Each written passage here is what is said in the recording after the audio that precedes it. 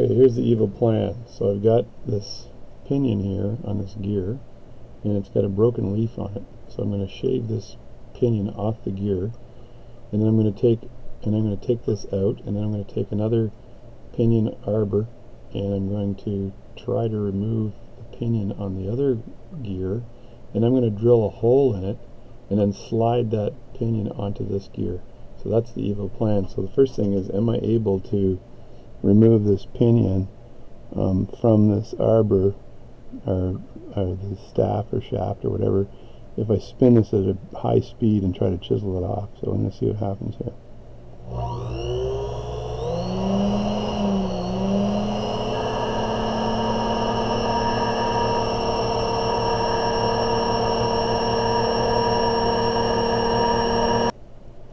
Yeah, this seems to be working, but perhaps a better method is to actually use a file. So I'm going to switch to a file.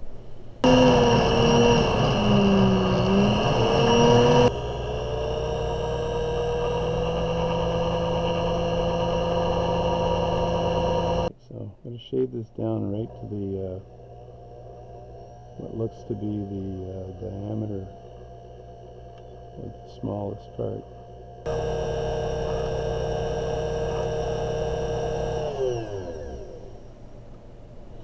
That's not too bad. I'm going to flip this around again and then see if I can trim that back.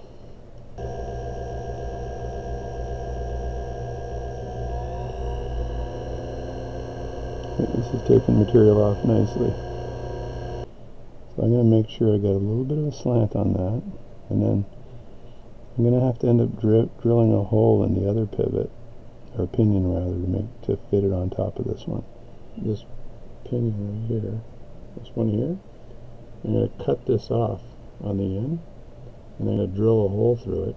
So what I want to do is take the end right off of it, and look at that, it just jumped out of my hand. I'm going to take the end off it, put that back in the tweezers. There. I'm going to take the end off of that, the tip off of it, which is the pivot, and then take that, drill a hole in it, and then see if I can friction fit it onto there. So there's going to be some micro work going on there. So, alright, so the pinion and arbor and everything else is in here now, or shaft, or whatever you call it. I'm going to just try to see if I can shave this pivot off the end here. This is the one I want to drill a hole through. So if I just try this out for a second here.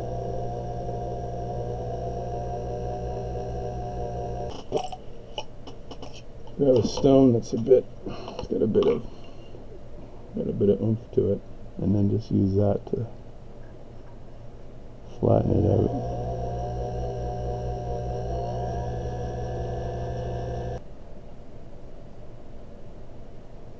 That's good enough.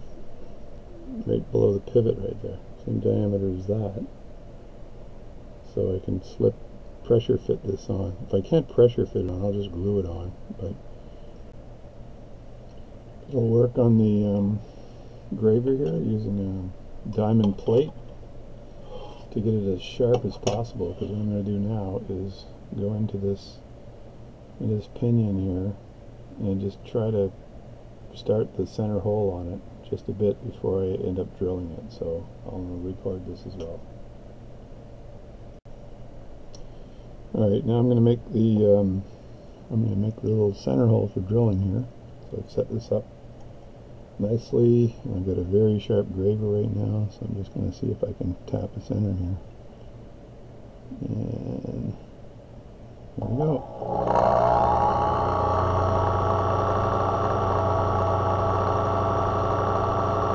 When I bring this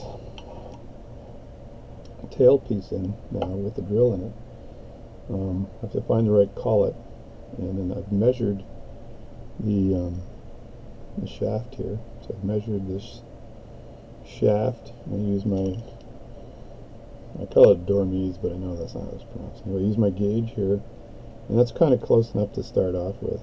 And so I'm going to pick my drill bit based on this and make it a bit smaller than what I need. And I had about 0.7 millimeters, so this was between 0.7 and 0.8, so probably 0.75 millimeters.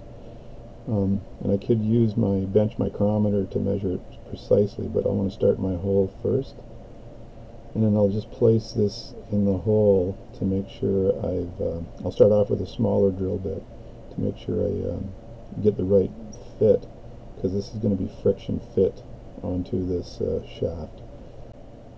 Okay, these drill bits are high-speed steel. They're actually for circuit boards, but they come really small, so the pink one looks like the one I need to use. So what I'll do is grab the pink one, and then I got to find the collet that holds it. I think it's a 30 that holds this pink one, and then make sure it's not too big for this, and then I can start the drilling process. So now I have this lined up. I'm going to use this cutting fluid here. It's a cutting fluid, and I just dab a bit on my finger and then put it on the drill bit, and that'll help the drill cut into this material. So, and I'm not sure how well this drill bit will cut into the material, but a lot of trial and error, I think. So all I need to do is put a little bit of dab of that on there and pull the drill bit back a bit. And this is my I found the right collet to hold the drill bit here, and I just soak that in there a bit. And I can probably just leave this stuff on my fingers so I don't have to re-wet it. And then when I start drilling here, I'm hoping and praying that it makes a hole. So we'll see what happens here.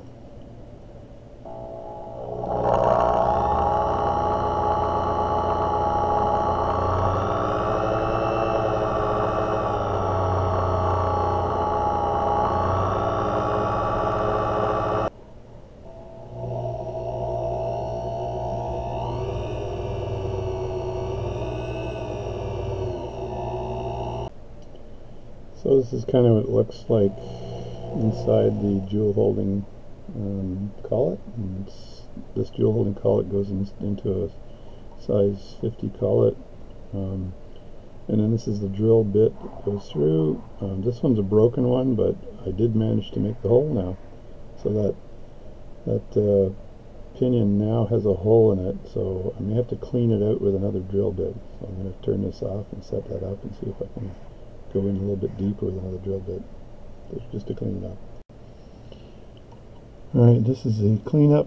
So I just use the nubby from the drill bit that broke, go through, go in a bit, and go out a bit, and it's basically cleaned up the hole. And what I don't know is if that hole is big enough for the shaft or arbor to fit into. So I got to grab that like this, and then see if that'll fit. And I also may have to shave some off. So that should be a bit too big for it, which means I may have to shave some metal off of this arbor to fit. So I'll measure that.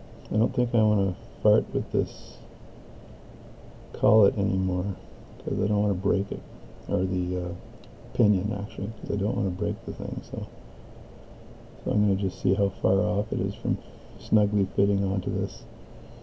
A little bit of measurement required, and I'll come back. So now the trick is to remove enough material from the arbor to fit the pinion on.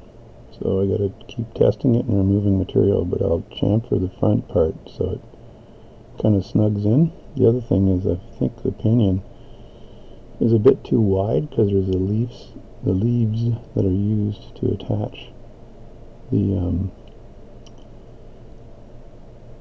the wheel to the arbor. But I'm going to measure that and see if I'm kind of screwed or not. So I may have to shave that down as well prior to staking on this pinion. So, but it's ready to rock and roll. I got the hole in it. I had to sacrifice, I think, 3 or 4 drill bits, but learning how to be patient and use cutting oil to get it on. So what I'll do is I've set this up already, and see if I can take a little tiny bit of material off of this.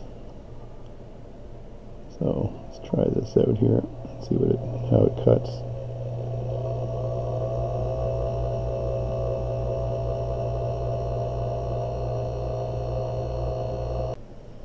There, it's actually starting to fit on the end where the pinion is, and if I shave a bit more off, it's going to slide in. So it's going to be a pretty tight little fit. There we go, it's all the way on now. And I will have to glue this because this is moving a bit, as you can see. So, but it's pretty friggin' to spec. It slid right on there nicely. So I just have to remove this little edge here, right there, because from here to there is just too much material. If I can remove that, then I've got the perfect pinion. So I'm going to do that probably with a diamond plate as opposed to using a graver and stuff. So I'm going to use these collets, which I use for jeweling, to hold this in place, turn this upside down, and then use that to go back and forth to shave material off, and I'll see how that works, because it'll hold it in place nicely. And I can gauge the depth here by turning this piece here, and it'll push it up or push it down. Right now I've got the head sticking out just enough to be able to start shaving it. See how well it works. So I've decided to put the plate at an angle here so I can see the depth that I'm filing this down, and make sure you can see things here. So I'm going to back up just a bit, and I'm just holding it with this diamond holding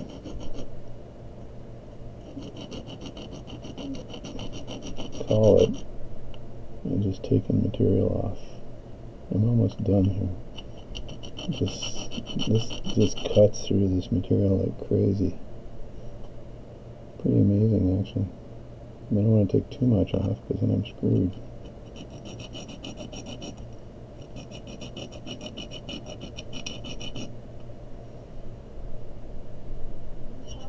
And then I'll go from there. Alright, start again.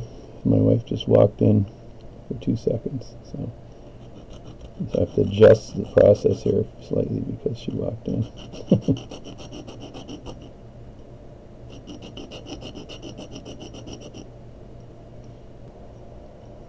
Alright, there's the gear.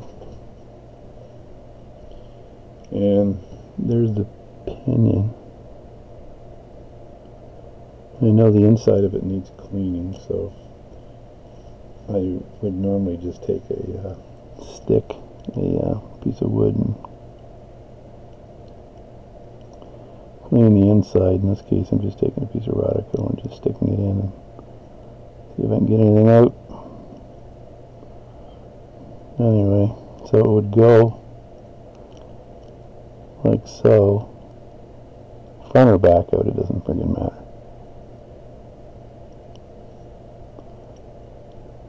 There we go.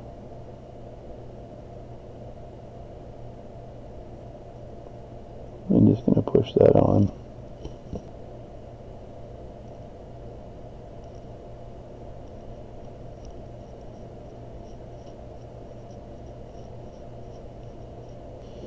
That's the final product. Needs a little cleaning up, but the pivot's sticking out the other end.